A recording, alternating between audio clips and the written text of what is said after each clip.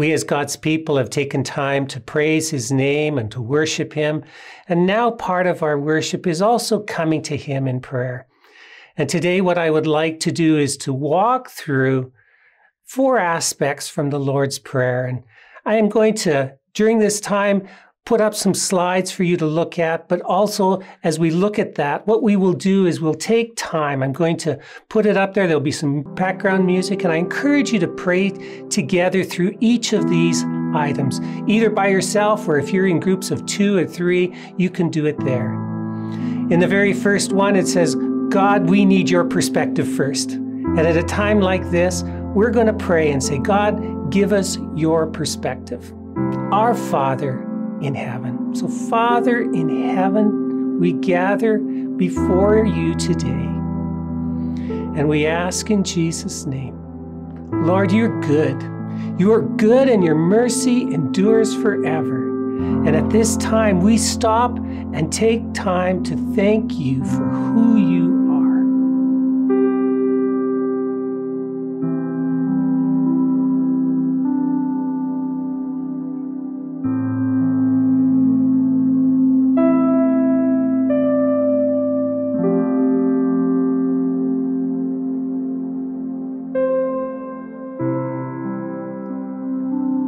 Father, second of all, we ask that we bring this perspective from heaven into our world. Your kingdom come, your will be done on earth as it is in heaven. And Father, as we come here today, we declare that your kingdom is here because your people have your kingdom in their hearts. And Lord, we just ask that you bring your kingdom of peace, your kingdom of joy, your kingdom of your Holy Spirit would come and invade our world and the situations that we have, that we face.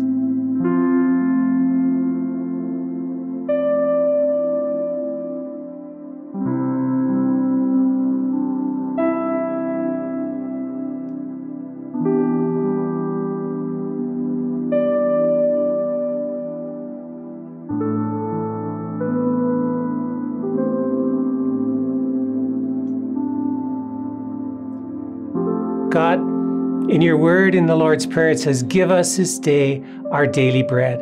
In other words, God, we have some big needs today, and some of your children today have some deep, deep needs, and we lift them up to you at this time. And we look into Matthew chapter 6, where he says, look at the birds of the air, you feed them. Look at the flowers of the field, you clothe them. God, you know what we need, and we ask in Jesus' name, come, meet the needs of your people. Come, meet the needs not only of your people, but there's others who need to know that you are a God who will take care of them in their needs. Father, as we declare this today, God, despite our big needs, our God is bigger than our needs. And so, Father, we declare that today in Jesus' name. I ask you to take a moment and lift your specific need, whatever it is. It may be a job, it may be finances, it may be health, whatever it is. Let's lift that to the Lord right now.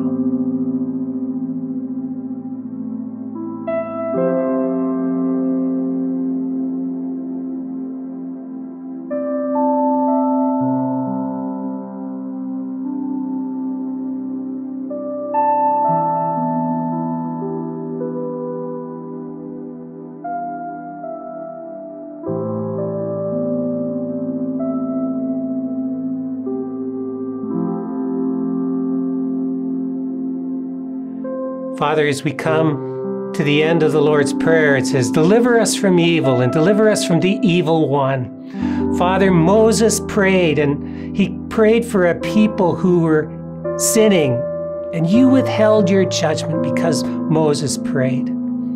Amos prayed, and when the people of Israel were facing pestilence and destruction, and you relented of your anger and your judgment because Amos prayed. Abraham prayed, Elijah prayed, Daniel prayed, and we pray today for this land. Lord, there have been many things that you have been displeased with. Father, we, your people, pray. And we ask in Jesus' name that to this city, to this region, to our country, to our world. Lord, bring deliverance of this COVID-19 virus. Lord, bring repentance. Lord, that people's hearts would be turned back to you. Lord, that their hearts would be turned to you for deliverance from evil. Father, we ask also that you bring honor to your name. Lord, above all, we want to see the name of Jesus lifted up, because you have said that if I be lifted up, if Jesus be lifted up, he will draw all peoples, all nations to himself. And Father, today in this time, Lord, may we look to you first and foremost for deliverance. We pray that for us as individuals, us as families, us as a church, us as a city, us as a nation, but above all, us for all of the people of this world. Lord, bring deliverance, we pray. Bring repentance, we pray. Lord, above all, bring honor to your name. In Jesus' name, amen.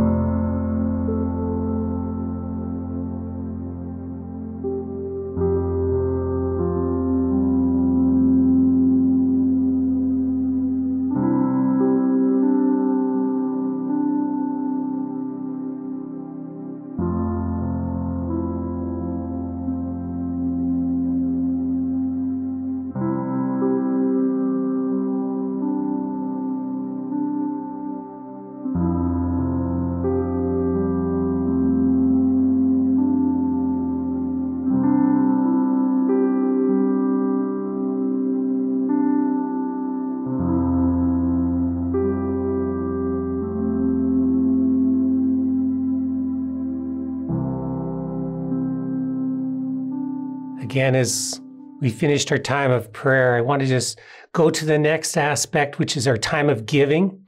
And giving is a really important thing. And at challenging times like today, it's challenging not only for us as a church, but also for the people whose needs we as a church need to meet. And so today I would encourage you to recognize that this is a time where God's people, even though we may be separated, God is calling us and challenging us at this time to be a people who give. And there's two reasons. One is that we give because we are being obedient. In God's word, it tells us to be a giving people in any situation that we face. In 2 Corinthians chapter 8 and Luke chapter 6, we see God instructing us to be a people of obedience, even when things may be easy or when things may be difficult. But the other reason that we give in challenging times is because it's an act of faith. It's a time when we say, God, even though it's difficult, we trust your word, and your word is powerful. And your word says to us today, if we are giving in challenging times, we are putting our faith in you that you will keep your promises at all times. So today, as we look at our giving needs, one of the things that we have is an opportunity for you to give online. We ask that you take a look at the WhatsApp number, or you can contact Helen directly.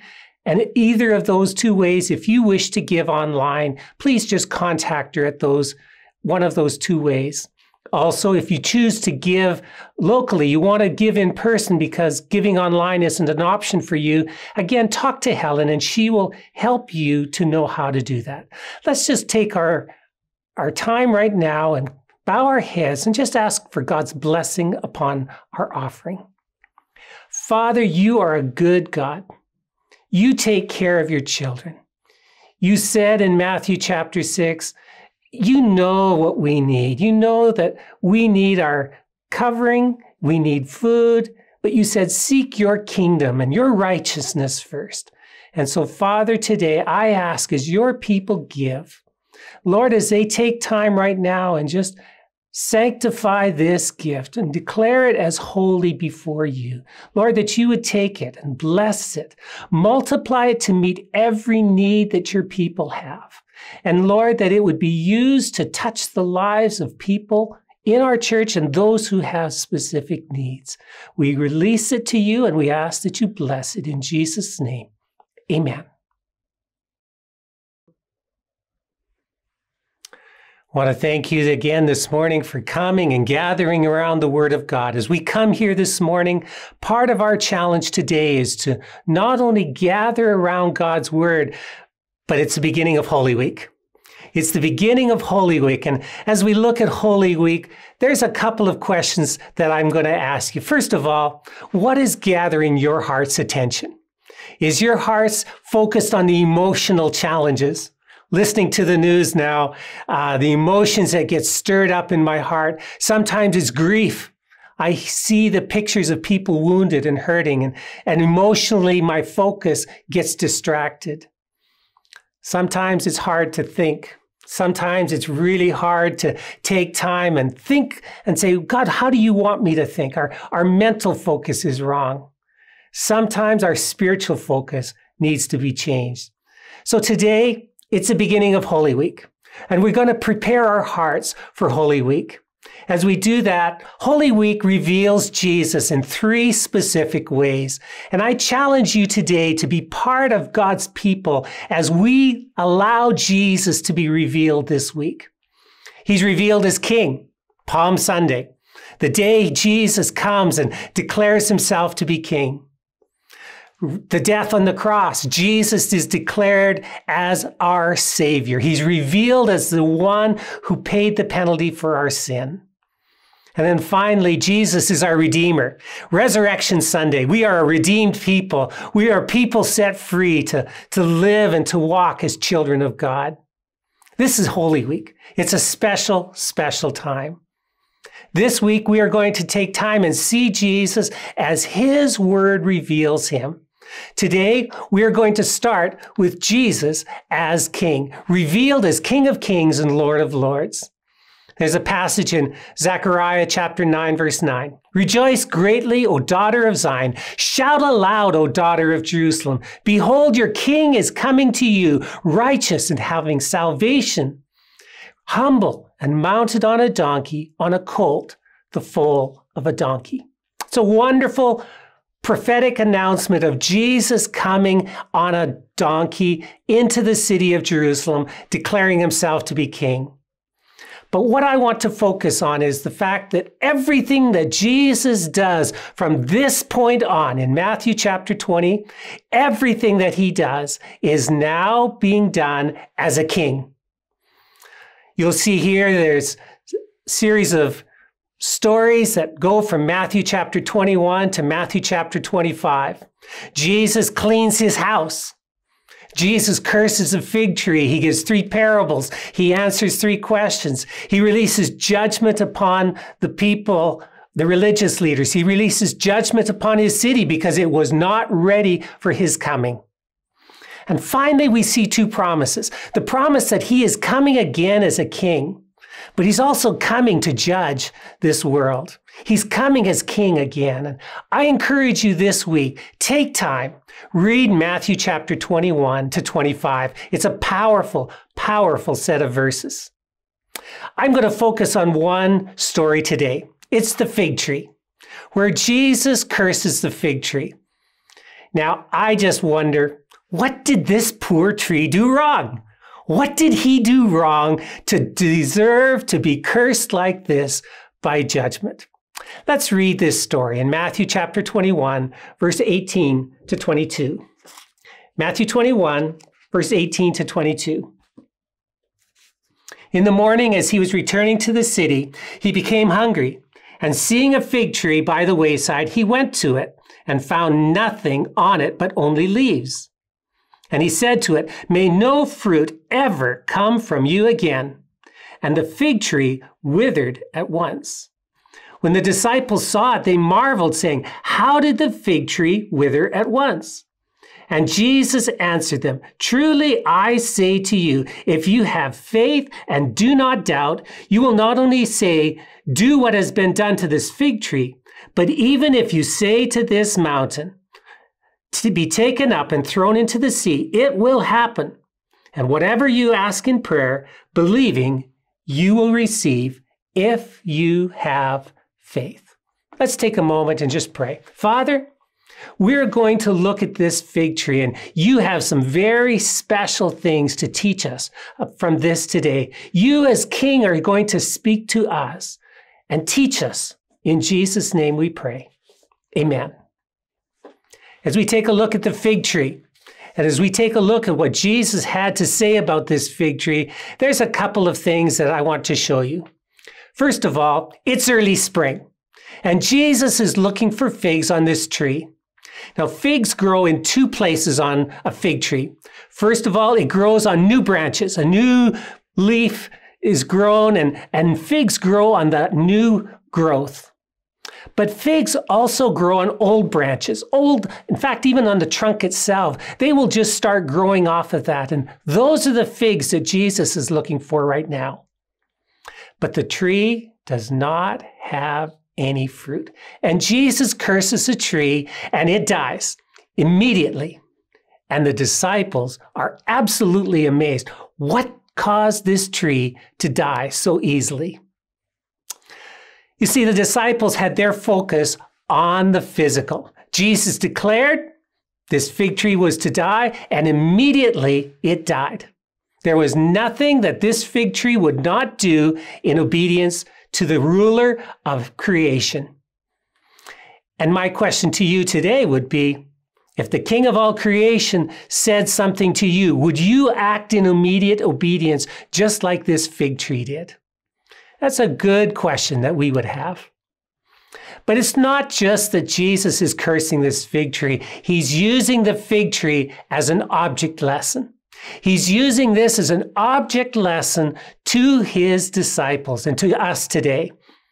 He is giving this as an object lesson because he wants us to understand we have authority to act in his name in the physical realm. Let me say that again. We have the authority of God to act in the physical realm with his authority. We can use this authority. How? Well, there's two things. First of all, we can use his authority when we implement his agenda, not our own agenda. We may think this is what God wants, but we need to be clear and understand that when we are implementing God's agenda, we have his authority. In Matthew chapter 10, we see the story of the disciples being sent out in twos, going ahead of Jesus. Jesus wants to go into the villages, and he sends his disciples ahead. And he calls the 12 disciples, and he gave them authority.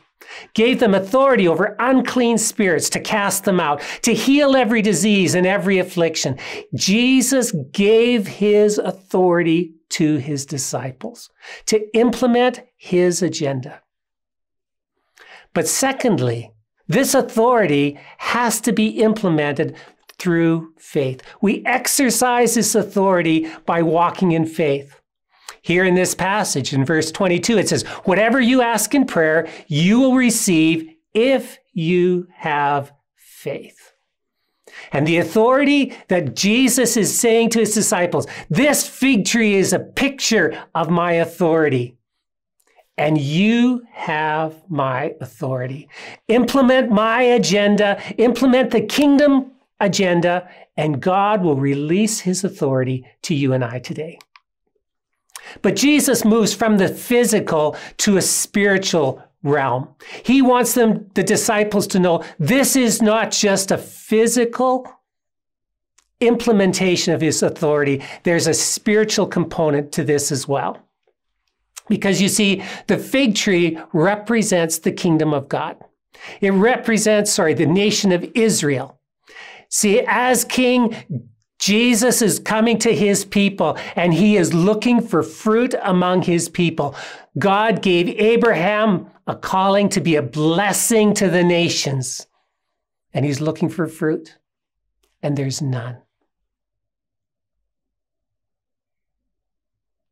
So, as king, he is going to move forward.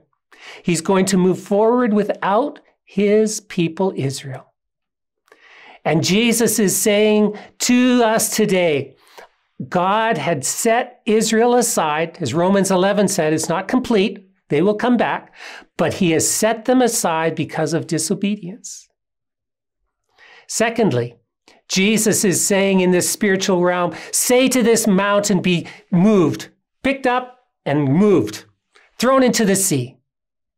When we take a look at that concept that God is saying to you and I today, I give you authority in the spiritual realm to move mountains.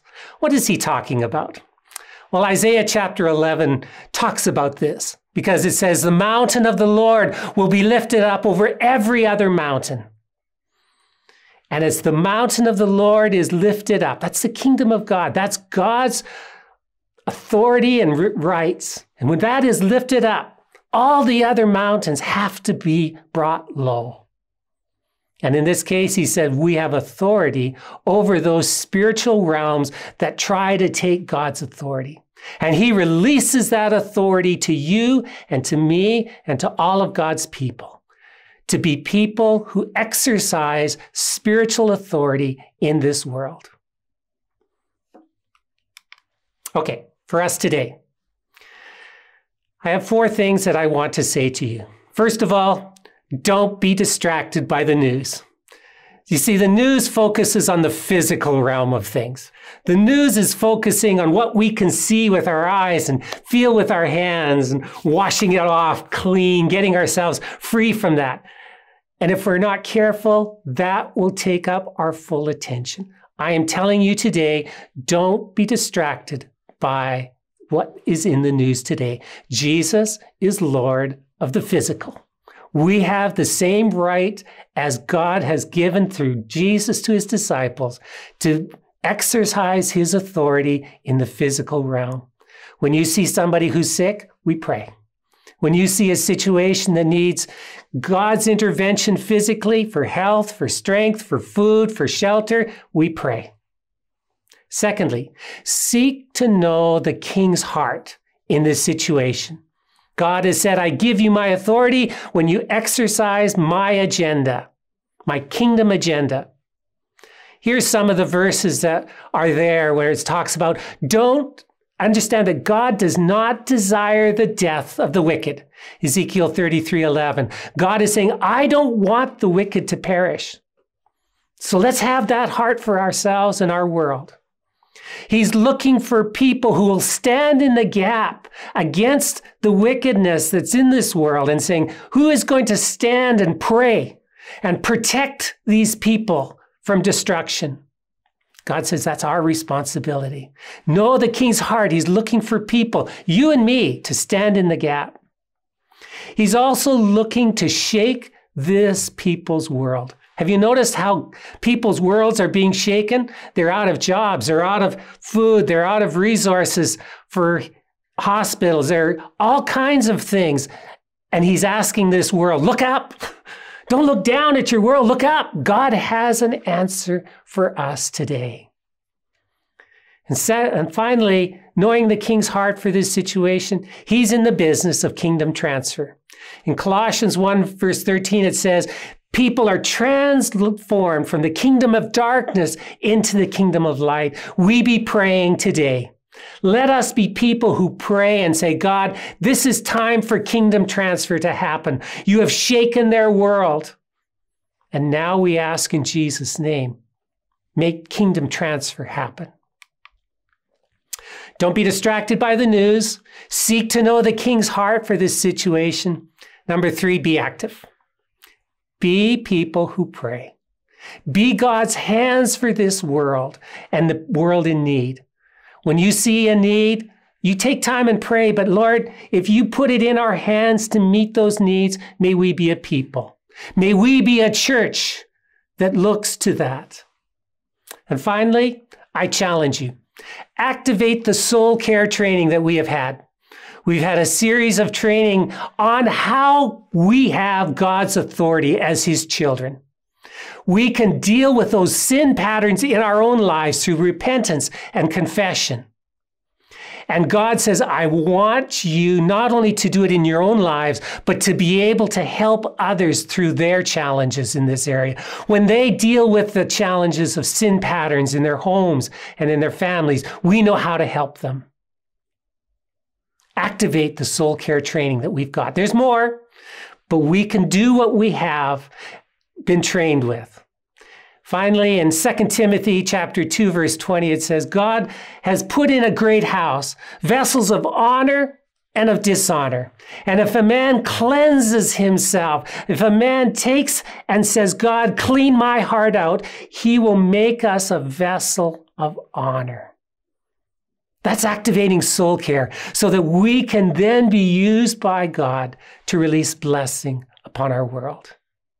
Let's take a moment right now and let's ask God to give us understanding of the lesson of the fig tree. Your King, your Lord.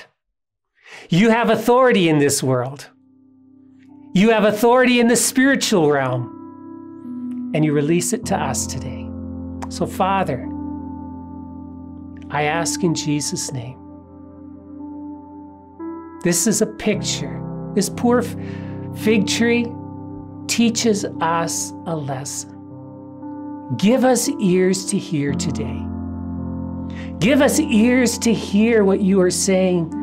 The authority that you have in the physical realm, it must obey just like this fig tree did.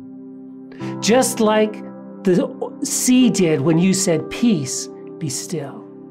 Lord, this physical world must come in obedience to the King of Kings and the Lord of Lords. But in the spiritual realm, we have even greater authority because you have put all things under your feet and under our feet in the spiritual realm. Father, if there's cleansing that must happen in our own lives so that we can be a vessel of honor, Lord, open our hearts that we would do immediate obedience. Father, I pray also that you would strengthen our hearts to be bold in dealing with our spiritual world, sharing with them what God has to kingdom transfer for people. In Jesus' name, amen. I want to take a moment now and close and release a blessing upon you. First of all, I want to read from 2 Corinthians chapter 9, verse 8, when we talk about the power of giving to release a blessing. It says, God is able to bless you abundantly, so that in all things and at all times, having all that you need, you may abound in every good work. And I want to release that as a blessing upon you, God's people, as you release your resources, your time, your funds, and everything else that God has given. Lord, that you would release an abundant blessing upon your people. So, Father, I ask in Jesus' name that as we your people, release blessing, Lord, you bless us as your word has promised. In Jesus' name, amen. Now may the God of peace, who brought again from the dead our Lord Jesus, the great shepherd of the sheep, by the blood of the eternal covenant, equip you with everything good that you may do his will, working in us that which is pleasing in his sight through Jesus Christ, to whom be glory forever and ever. Amen. God bless you.